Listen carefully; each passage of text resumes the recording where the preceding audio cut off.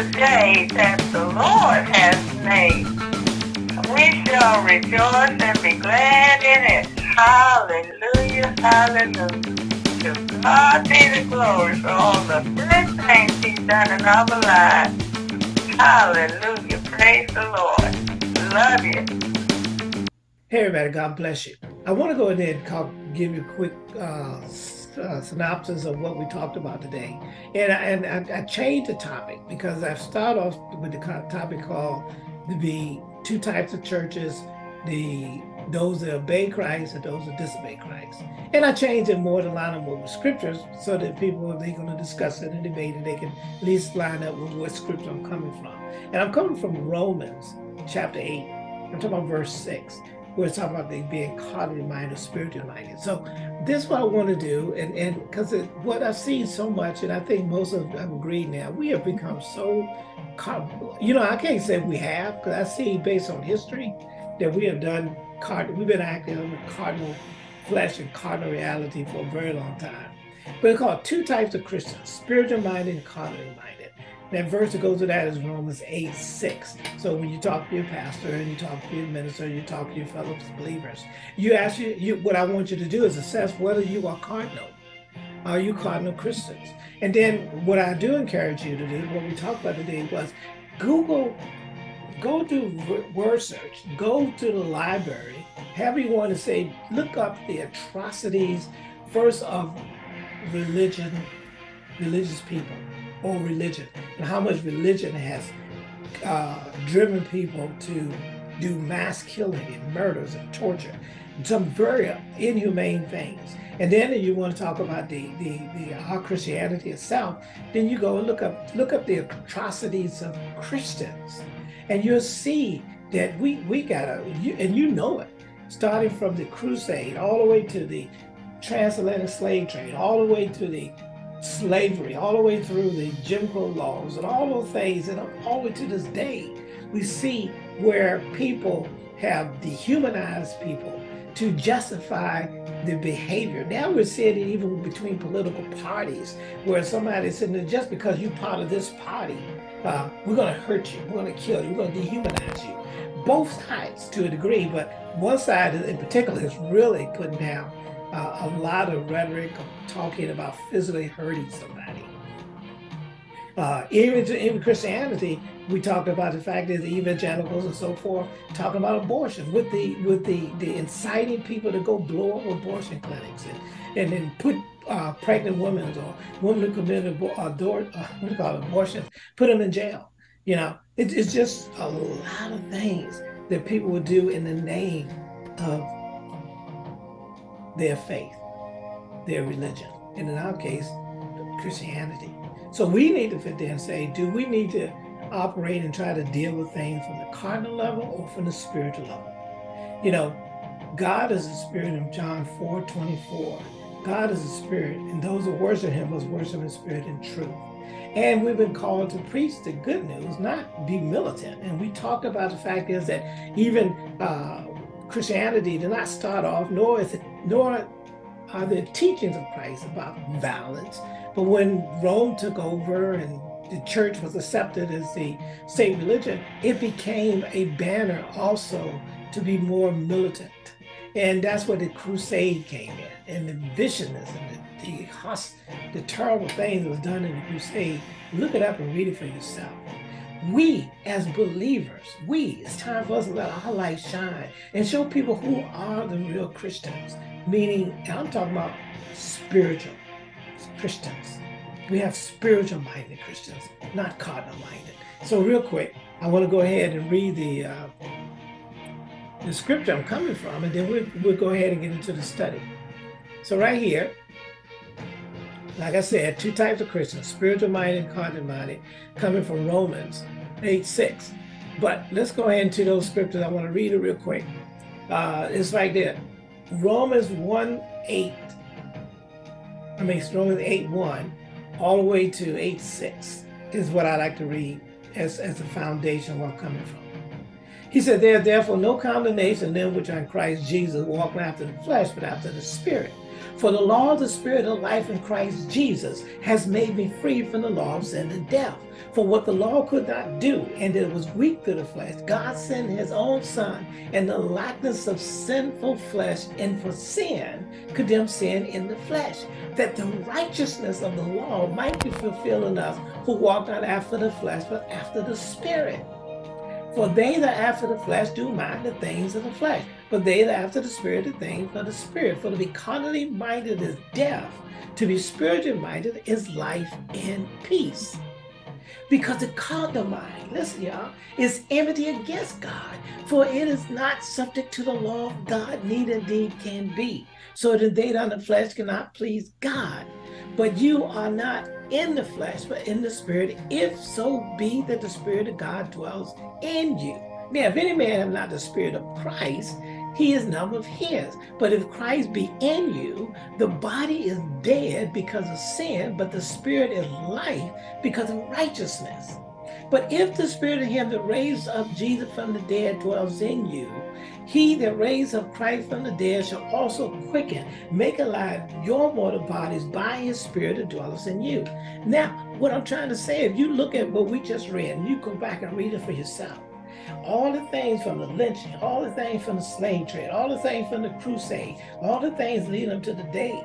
If you call yourself a Christian, if you use any carnal weapons, any fleshly tools to try to make somebody be a Christian, to try to make somebody line up to be righteous, to make somebody to be what you think they're supposed to be as far as being holy, you can't do it, because carnal tools does not make you holy. It's only the Spirit, the righteousness of Christ that's given to you as a gift. And if it's given to you as a gift, then the only thing for other people to do is either receive the gift or continue to be what they are. But you are not carnal. Remember that, amen? I hope you enjoyed the study and listen to these introductions more than anything else, because that's what we're trying to come to.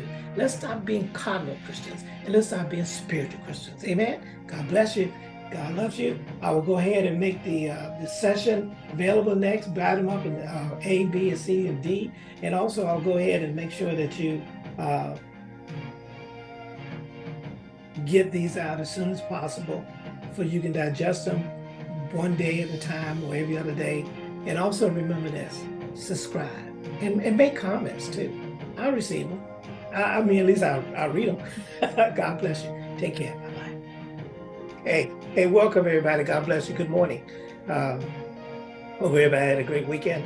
And this is the, I guess Sunday, the first Sunday of July after the 4th of July holiday, but anyway, I do want to sit there and say, God bless you. Hope you have a great day.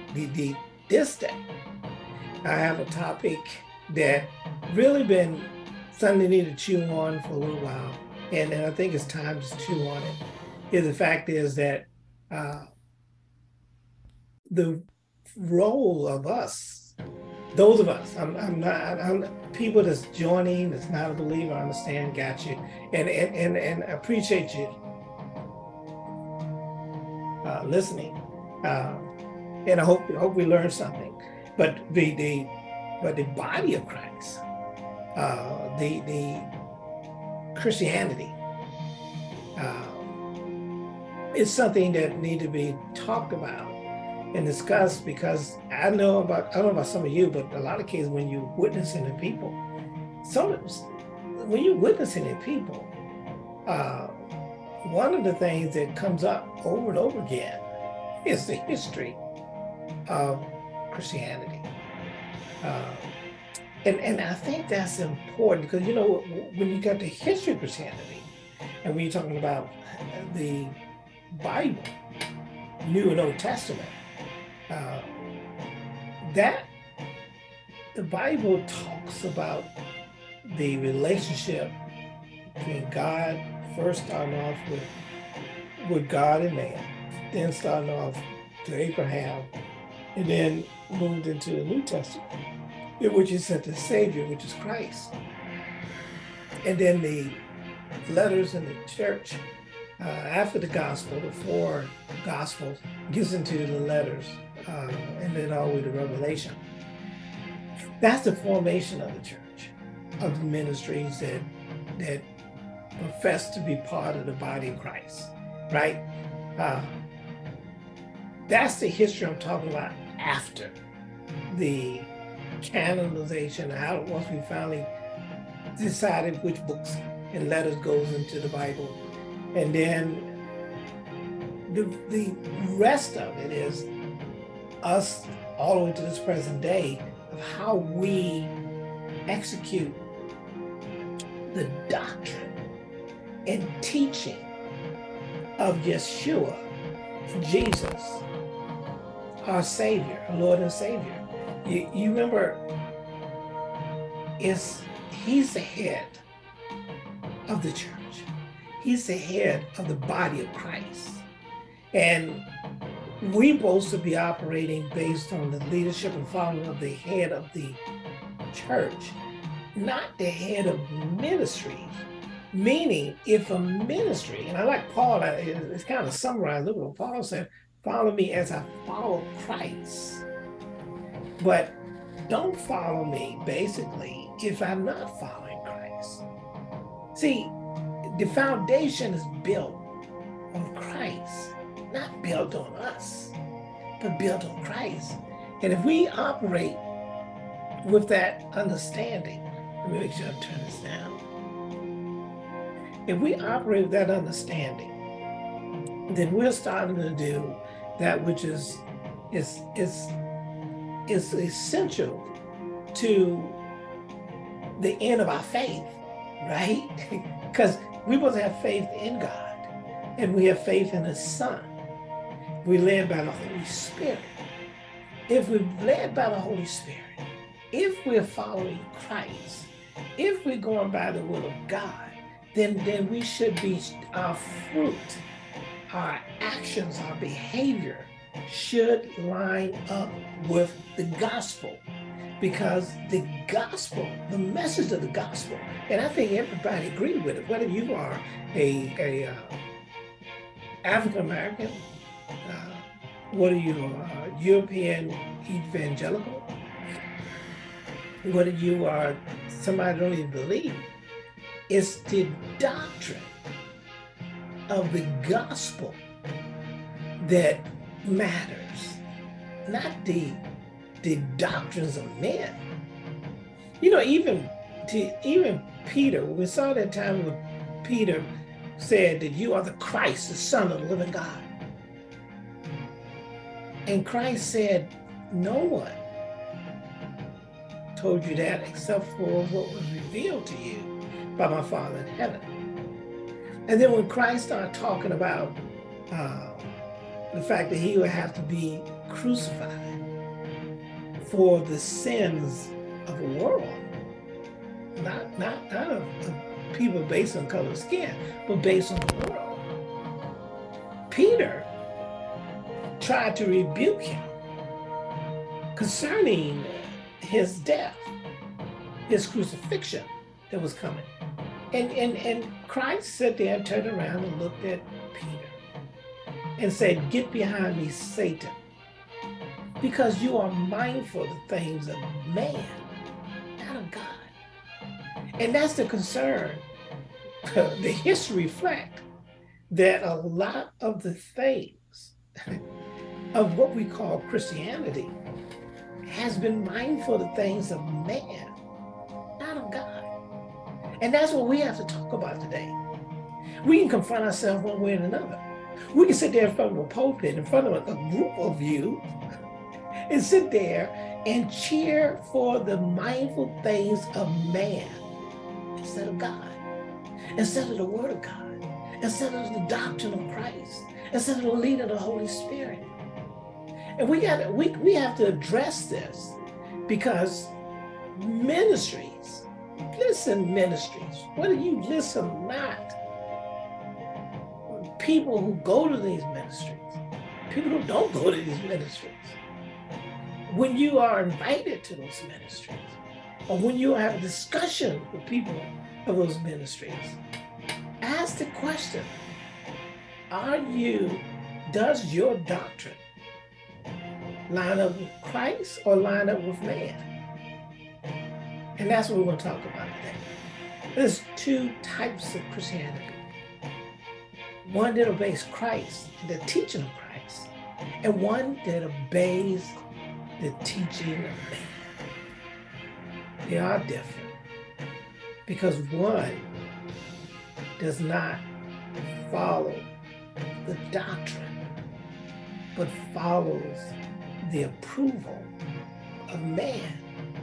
And he's been warning us to that the whole time. And we're going to talk about it. And what I'd rather you do is let's evaluate whether you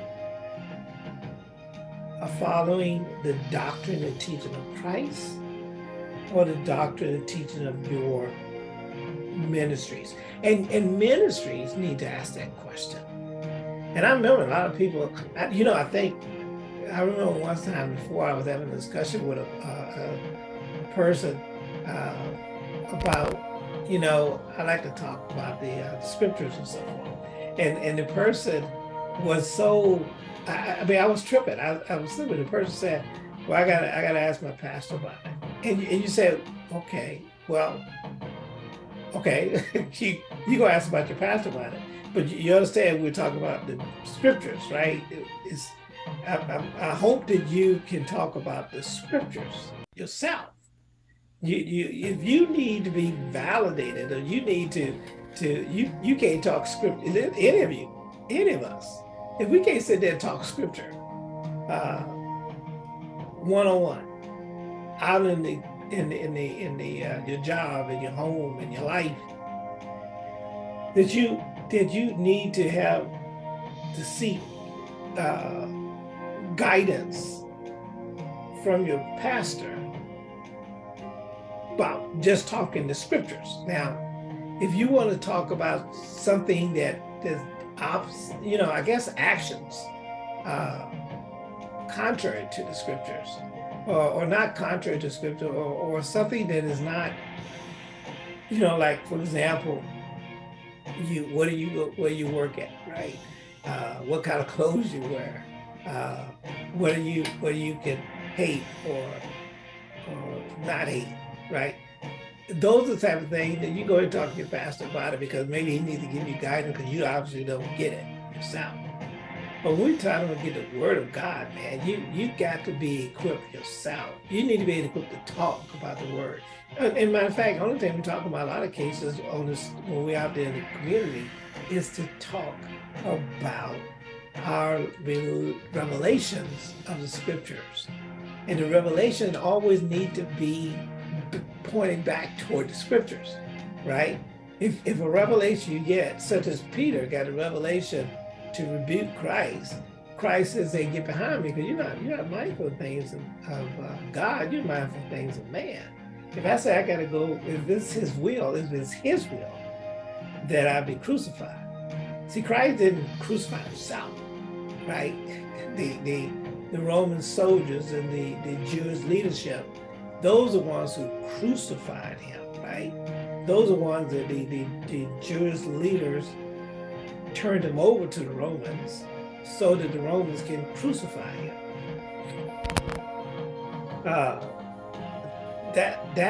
That's what had to happen. And for Peter, I understand Peter said, "Man, I love you, man. I don't want you to go through that." I understand Peter, but I'm the only one that can go through it. I'm the only one that death matters in order for the salvation for the world. And when I'm talking about two types of Christians, I see sometimes where people are not mindful of the things of the world. They're mindful of the things of the congregation. They're mindful of the things of their skin color. They're mindful of the things of where they came from. But they're not mindful of the things of Christ or the things of God and the will of God. And that's what we want to talk about today. All right. So first of all, let's talk about the title, so that we can stay in line with what I'm trying to get to and build a case. The thing I'm talking about right here, two types of Christians. I should have put it up in there. 2 types of Christians: those who obey Christ and those who disobey Christ. I think I fixed the whole title again on it. But the bottom line is 2 types of Christians, and I think I'm gonna fix that now. Let me sit there and get that squared away. I'm sitting there Englishly corrected. 2 types of Christians, first of all.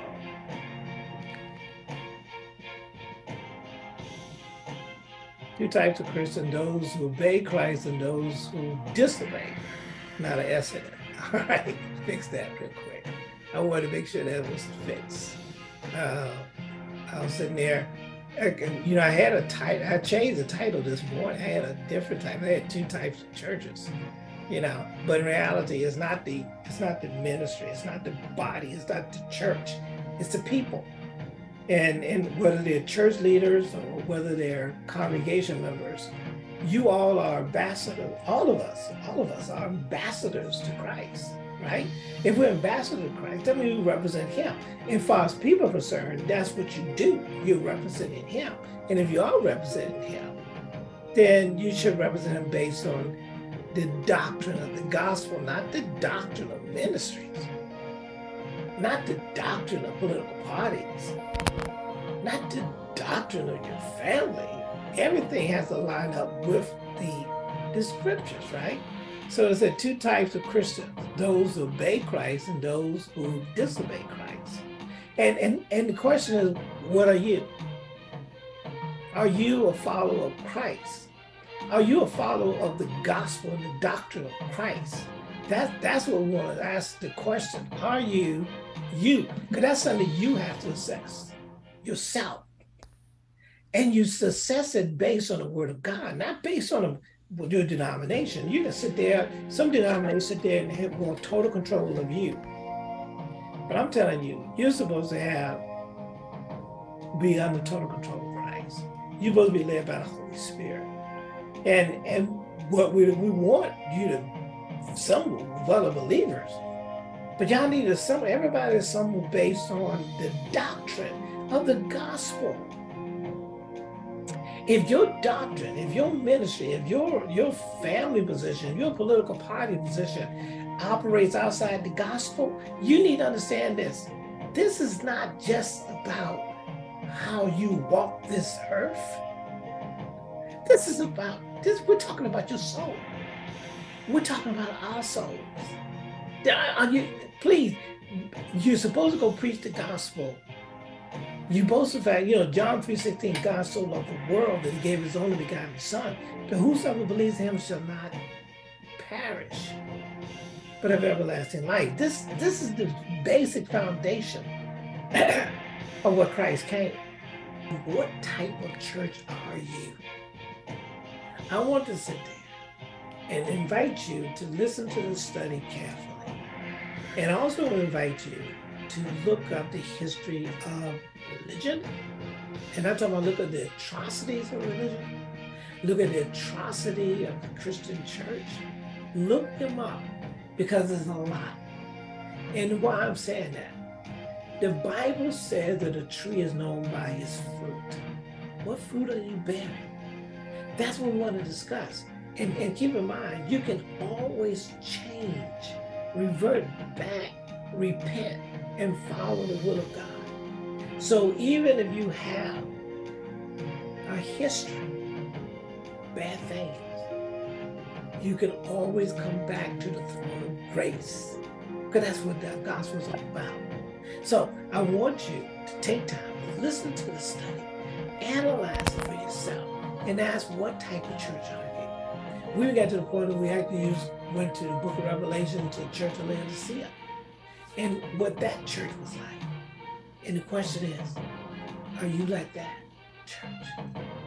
But if you believe and you want to believe, follow His will. He gave you the Lord's commandments so you can follow His will daily. Amen. All right. God bless you. I'll see you. Don't forget to subscribe. And I will break these down into segments A, B, C, D, and whatever it takes to finish it up. But I just want you to analyze it. And like I said, I just want to put out there to you. If you decide that you don't want to believe Christ, if you decide that you don't believe in eternal life, that's a choice you make. And we'll respect your choice because you make that choice. All we ought to tell you is that everyone will give, look, my scripture said by faith. That's all I can go by, faith in his word. Is that every knee shall bow and every tongue shall confess that Jesus is Lord. So you say now or say when you leave this world. That's up to you. God bless you, but I chose to do it now. Make that decision now. And I encourage everybody else to make that decision now as well. God bless you. I hope you enjoyed the segment, this study that we did this Sunday on the 9th of July. And say, look, Yeshua, Jesus is Lord. Amen? Amen. God bless you. I'll see you when I see you. Bye-bye.